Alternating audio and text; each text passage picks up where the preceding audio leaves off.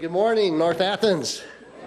Good to be with you this morning. A little different being up here, being able to share with you. I'm looking forward to it and thankful to be having the opportunity to share with you from the pulpit. I am sorry for what Pastor Marv is going through, but God is touching him and giving him the strength, and we continue to join our prayers with you for his healing and for that treatment that's coming up to be successful, and to God to renew him. And also, just to say it personally, and from my mouth, that we are blessed to be able to have Pastor Mark come and be your senior pastor, and we are fully confident that he will do a great job with you. We have grown to love he and Rachel and Caden, and know that you will love him. His heart is as big as he is, like Marv, and you'll come to appreciate him, his humor, his passion for the Lord Jesus Christ. He has a heart for the Lord. That's wonderful. You will be blessed by that. And I look forward to seeing what God is going to do through him, with you all together and us together as we reach our community for Jesus Christ. We don't suffer from a lack of churches here. Not based on the statistics and the numbers of people who live here versus the number of people who go to church.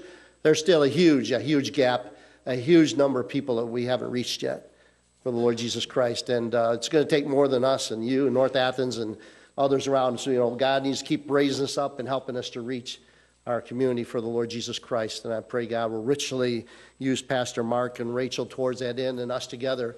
We've had a wonderful relationship with North Athens. Pastor Marv has been a wonderful mentor and friend to know. I've appreciated him. He's been so good to me and our church, and the relationship we've had. We partnered together. When I first came to Waukesha 25 years ago, almost 26 years ago, you all were here. We were working together on Wednesday nights with Awana and doing some things together, and that was a joy. Got to know a lot of you through that. What a privilege that was. And I hope we can do some other things together too, and maintain and grow that connection. It's been a blessing to do that. So thank you for the privilege to allow me to share with you this morning. I'm looking forward to what God has laid on my heart to share. Jerry, just to double check, you all get out about 1 o'clock, is that what I understand? All right. I'm assuming it's about noontime. Okay. So, all right. So I'll be sharing with you. I'm going to take you to a passage in Ephesians chapter 5. Ephesians chapter 5, verses 21 through the end. And I appreciate the worship team and the song selects that you had, talking about the coming of Jesus Christ. The King is coming. Wonderful. And what's going to happen when he comes? The glory. The new kingdom he's going to bring on earth as it is in heaven.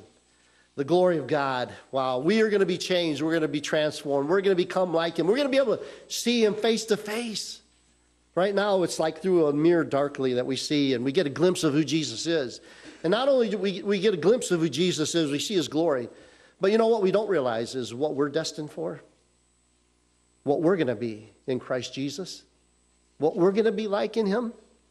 If we realized, if we could see that, we would never be the same, and we would never look at each other the same either. We would treat each other differently if we realize the glory that awaits us, that we're going to be transformed, and we're going to become like him. Well, let that sink in. So that being the case, Jesus is coming back again, and we're going to be made like him. What kind of people ought we to be? What should we be doing? First John says, knowing that he's coming back again, what kind of people ought we to be? We ought to live pure and holy lives. We ought to be glorifying God and helping each other to do that. So here's how Ephesians 5 puts it.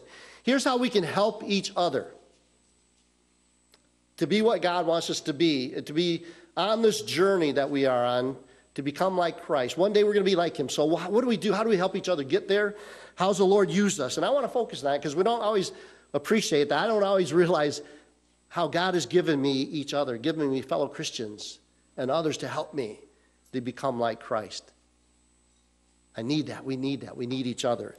And here's what he says is how it's going to happen.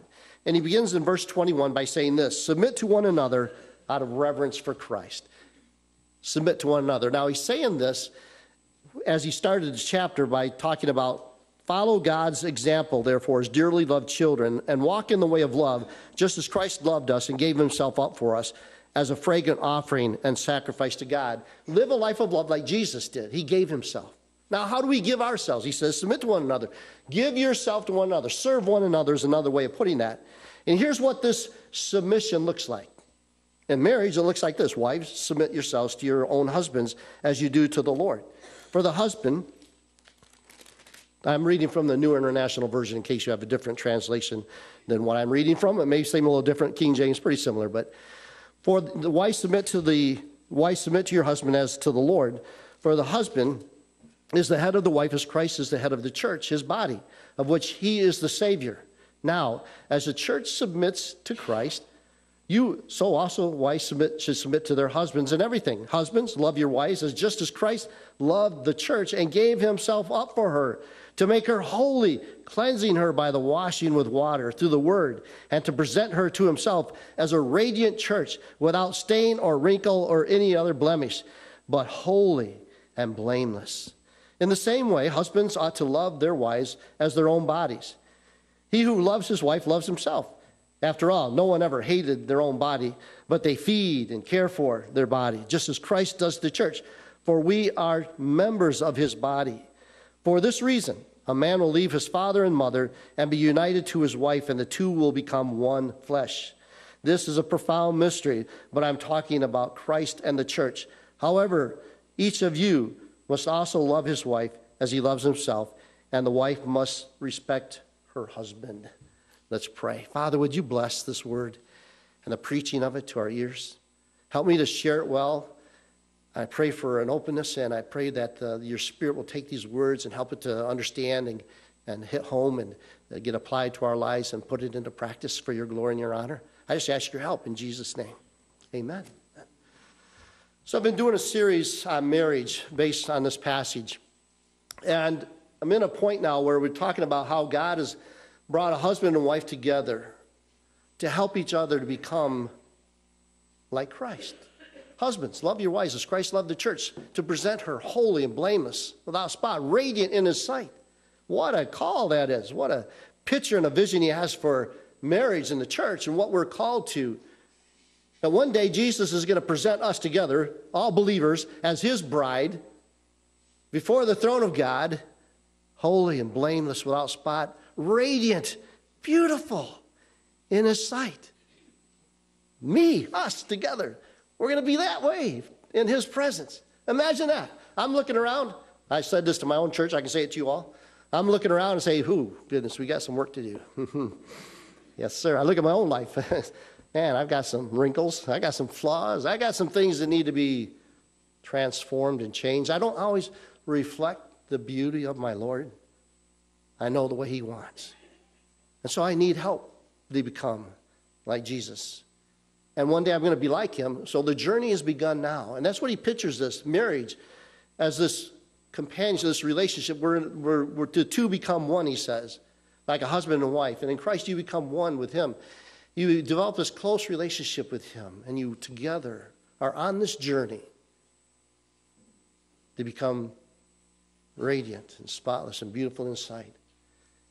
That's what he has intended us for. Whether in a church relationship, he's intended the family of God to be that to each other, to help each other to become like Christ wants us to be. He's intended in our marriage relationships. And whether you're married or not, it's okay. Because it extends so far. It extends our relationships with one another. How we're to live this out. We need each other to become like Christ. I need your help. How does that happen? I want to talk about that. How does God use the two of us to become one in marriage, and together, how does God use us to help each other become like Christ? I haven't always appreciated that. I don't know about you, but sometimes we get the purpose of marriage wrong and what the purpose of the church is. The purpose of the church is not for you to come and sit and be happy and content and enjoy yourself, although you ought to have some fun. But that's not the purpose. Marriage is not just to make you happy and to give you a little thrill and romance every now and then and have somebody who take care of each other. And there's so much more than that. The two, he says, the two of you will become one. That's a powerful image and calling that he has, becoming one. That who you marry, you're intended to have this deep, close relationship that's like Christ with his church. He invites us into and calls us into this deep, close relationships where we share life together. And I picture it as we're on a journey, and this is what the journey is heading us to. We are going to stand in his presence one day, radiant and without spot. That's where we're headed. That's where we're headed. And we're here to help each other get there. In marriage, you're there to help each other become more like Christ. So let the sparks fly. Yeah, it gets a little messy. It gets a little challenging at times, and there's nothing wrong with that. And church gets messy. In the best of churches, it gets messy. I can't divulge, personal information, what Marva shared about you to me, but, or me to him about what Cashman. No, just kidding. You always wonder what pastors do when they get together. We don't talk about each other's churches. But we do talk about how we can help each other become what Christ wants us to be. And in marriage, that's where we need to focus on that. I need help to become what Christ wants me to be. See, we have a problem. And if I were to ask you, what's the number one problem in marriage or number one problem in church? You'd come up with a few answers. Okay, they'll all be true to one degree or another. But I think what we need to just be honest and say, you know what the number one problem in marriage is? And church, it's me. I am the problem. My selfishness is the problem. My stinking sinfulness is the problem. And I don't even realize the half of it. And how some of the things I do and say are hurtful and not pleasing to Jesus Christ. They're not good. And I need to be helped with that. I need to be confronted with that. I need to be challenged with it. Otherwise I just stay in that same rut or that wrong way of living. I need help to get out of that, to break out of that selfishness and that sin, and to be a servant and to love others. I need help to do that. And here's the help. Walk in the Spirit. You not gratify the desires of the flesh. Let the Spirit change you. Let the gospel and the truth of Jesus Christ change you, and let him use others to help bring that out, the glory of Jesus Christ. Let us sharpen each other and help each other. I haven't always appreciated that about marriage or the church. And really be honest, sometimes we just like to keep things comfortable. And again, I'll just take another step here, okay? So those of you that are married might get a little squirmy. But here's what happens in marriage. Here's why, because I can see it. I see it in my life. I've had to fight against this. But sometimes in marriage, we just have an understanding sometimes, Okay, I've been married to you long enough. I've been married 35 years. We got married young. And when we got married, I didn't know the half of the flaws and imperfections I had, and sinfulness and selfishness in my life. Man, I didn't realize how immature I was, how blind I was to things. And I didn't realize that as I got close to somebody else in marriage, that all those things would start coming out. She thought she married a perfect man. Not. And that happens, doesn't it? It doesn't take long in a close relationship. You begin to see each other's weaknesses and flaws, and And in the church, you hang around each other long enough, you start seeing it. Pastor Mar's been here, 30-some years? Or 35? I don't know. That's amazing to have that kind of longevity. Either you stick in there and you start to love people over that time, or you just bail out. I'm so thankful that God's given me the grace and my church the patience to put up with me for 25 years. You know what's happened? The people I would not have probably normally associated with or become friends with, I have. They have blessed my life in ways I would never have gained, because I would have never thought, But now, being in that kind of situation where God puts you together, you don't get to pick and choose your brothers and sisters in Christ. He said, this is your family. Love them. Let them love you. And when you do, they can teach you things. They can show you things. They can help you. They can challenge you. They can get on your nerve. But boy, if you let them, if you let God use them, they'll sharpen you. They'll beautify you. They'll make you more like Christ if you let them. And a marriage that's intended to be that way. God, help me to bring out the best. I don't want to bring out the worst. And we can do that, folks. That can happen. Even in the church. And you see the same dynamics. It can happen in the church. It can happen in your marriage, close relationships. Just by the way you treat each other and the words you use and how you respond and act towards each other, you're either going to be encouraging each other onward to Jesus, to become more like him, or you're going to be hurting them and wounding them and creating problems in their lives that draw them away from Christ instead of towards him. I don't want that to be true. I want to help build people up. Even if I have to confront and challenge and rebuke and exhort people, I want that to be done with wisdom and gentleness and kindness, and so that it's taken well, and it's taken in love, and it works towards that end of building us up. Not just, and here's where I missed my point when I was talking about when you start living with somebody, married with somebody long over time, okay, you realize, okay, you got problems, you got a lot of problems. I've got a few, but you got a lot of problems. So here's what we're going to do about those problems. I won't bug you with yours, you don't bug me with mine. Did I see any heads rattling out there? Okay, maybe not do that here, but in the church that can happen too. Don't be messing with me. Don't be telling me how to live my life. Who are you? I mean, you got your problems. You're not perfect either. That's such a wrong attitude. Such a wrong attitude. We're here to help each other, to serve one another in love, to give ourselves to one another as Christ gave himself to the church to bring out the best. And yeah, sometimes I need to challenge you gently, lovingly, with the truth, call you up. Other times I just need to pray for you, encourage you, and bless you, and love you, despite your flaws and weaknesses, because that's how Christ treats us and me, and he forgives me, and he's patient with me. Lord, help me to do that with my wife and with my brothers and sisters in Christ. Now, he says here in this passage in Ephesians 5, Paul quotes from Genesis chapter 1, he quotes from Matthew chapter 19, where Jesus says the same things. For God's purpose for marriage from the beginning was that a man would leave his father and mother, cleave unto his wife, bond together, and the two would become one flesh. That's quoted in Genesis, that's creation. It's quoted by Jesus in Matthew 19, and it's quoted by Paul here, so you know you're on good, strong, this is clear teaching from the scripture of what God wants. And what's his purpose for marriage? To bind us together exclusively, permanently, and love and develop a companionship, a relationship, a best friend relationship with each other that brings out the best, that we help encourage each other to be good what God wants us to be. That's what we need, and that's what marriage is intended, okay? Now, again, I'm saying I tend to be a little more shallow at this and a little more immature. I'm trying to grow, trying to become what God wants me to be, but I'll just give you a little story from my life and how marriage started working for me. See if it rings a bell for any of you. I was going to church in a youth group, and there was a lot of nice young ladies in that youth group.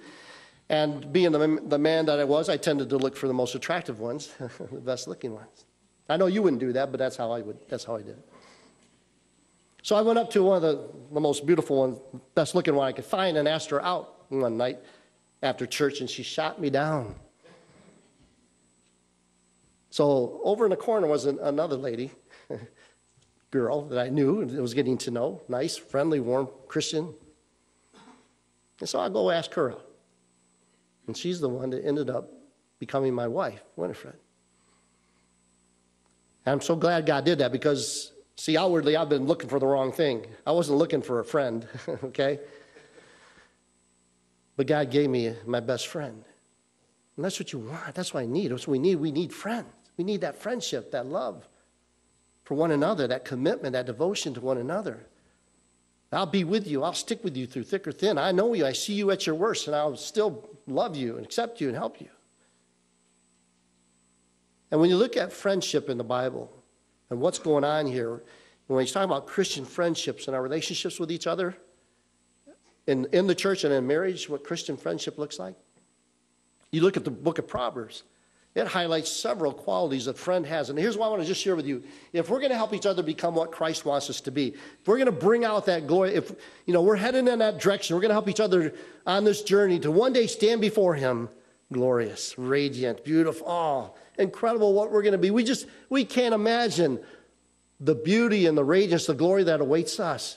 If we could see that right now, we would be, as C.S. Lewis would say, we'd be tempted to bow down and worship each other. I know it's a little scary, but the glory, if we could get a taste of that, if we could see what God has in store for us, it would just blow us away. What we're going to be. We would look at each other so differently when we realize who we're going to be in him. What awaits us. We're going to be like him. Wow. There's no one like him. But he's going to let us take on some of that glory so we can know him and live in his heaven and live with him forever in this perfect world. So God is going to use us to help us to get there.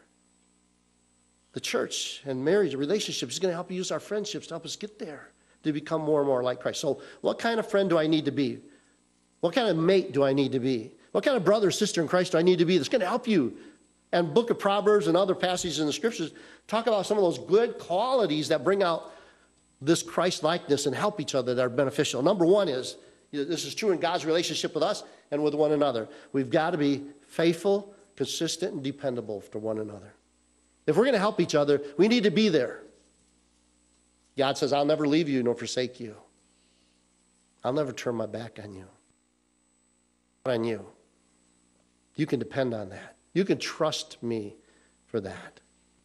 To have someone you can trust and you can depend upon, you need that to flourish and to be strong and to grow. People come, you need that. Depend on him. Secondly, you need to be open. God says, speak to me truthfully in my innermost being.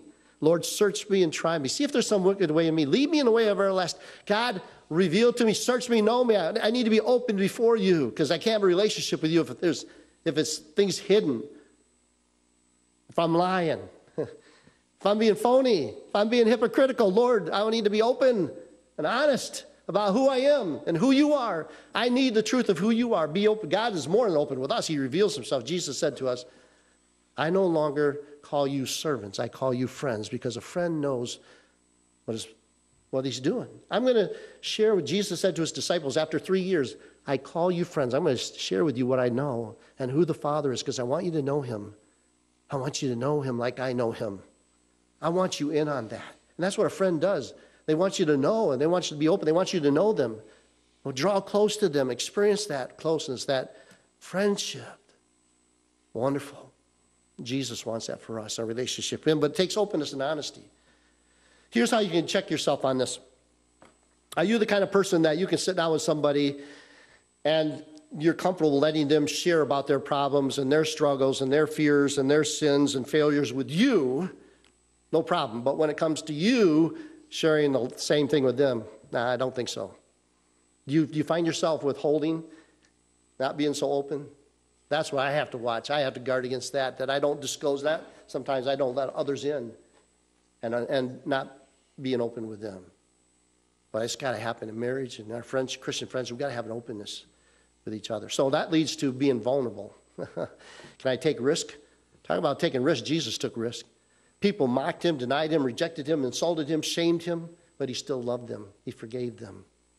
When you reach out to love people and help people, yeah, they may misunderstand you. They may reject you. They may hurt you. But let the love of Jesus Christ work in you. And be vulnerable. Take that risk because it's when taking that risk, they just might receive God's love through you. They just might come to forgiveness. They just might begin to see the error of their ways and repent and turn their lives around because you're willing to take a risk and challenge them or confront them or go to them and love them. Well, in marriage, we should be able to do that in marriage. It's scary. But build that trust, build that faithfulness, build that openness. See, when you start sharing your life with someone, they'll start sharing theirs. It's hard to be, have that go on for very long that you just start feeling like, okay, you've opened up to me, now I need to open up to you.